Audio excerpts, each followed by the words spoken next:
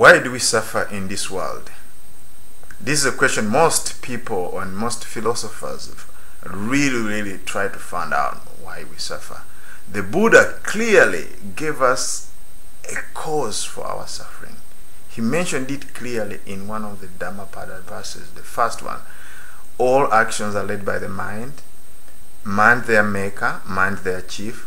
Act or speak with impure state of mind, and suffering will follow you as a cartwheel falls the foot of ox that pulls it. This is a very powerful imagery, actually. For those who know the cartwheel and the ox, there is two things there. One is the distance between the cartwheel and the foot of the ox. There's quite a distance there.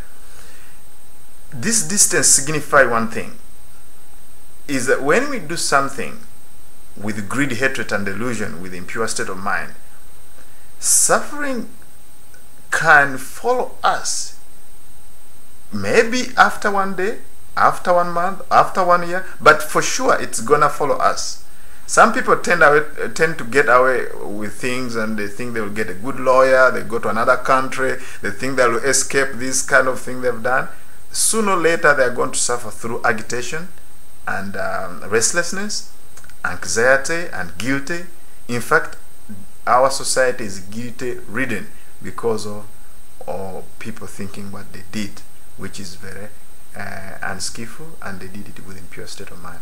Another thing that this simile demonstrates is the weight. You see, when the cart is pulling this merchandise, it's so very heavy, very heavy. Do you think it pulls out this load of merchandise with a lot of happiness? Of course no. It's a burden. So in the same way, there is a lot of burden when we act or speak with impure state of mind, and that burden we carry it around our life and keeps us unhappy. Friends, if you want to be happy, try to practice or speak or act with a pure state of mind. That means a mind with generosity, loving kindness, compassion, and you'll be free from suffering. Happiness seems to be the main thing everybody is trying to seek for. Even an insect is seeking happiness. Imagine. But human being, you ask them what's the purpose of life, they say love, to love each other, to have peace. But my friend, the purpose of life is to happy. Let us face things clearly. So now this thing, happiness, people are seeking. What the cause of happiness?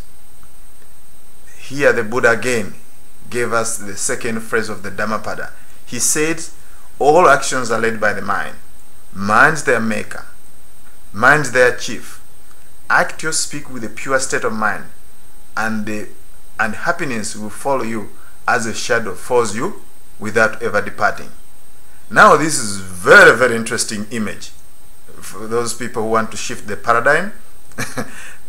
Now look at the shadow clearly. Look at its weight. Who has ever had a problem carrying a shadow? It's very light. In fact, if you had any problem carrying the shadow, I would like to know. Now, another image this simile reflects is the distance. Is there any distance between your shadow and you? There is no distance. That shows you the immediacy of happiness, which is the reward of having had a pure state of mind. And this is a pure state of mind which is motivated by generosity, loving kindness, compassion, wisdom and understanding, all these skillful states of mind. Now, for people who always want to look for happiness, this is a good thing to reflect on. Happiness is not something that you have to postpone until maybe you are 60 years, until you retire and buy a yacht in Florida, and then it will come when all kids have gone to college. No. This is something that you experience immediately, here and now. So if you want to be happy, please follow your mind and practice these qualities of the mind that leads to happiness. In other words, happiness is to be cultivated and to be experienced here and now, not some future project that you have to invest into at some stage in the future. So it's here and now.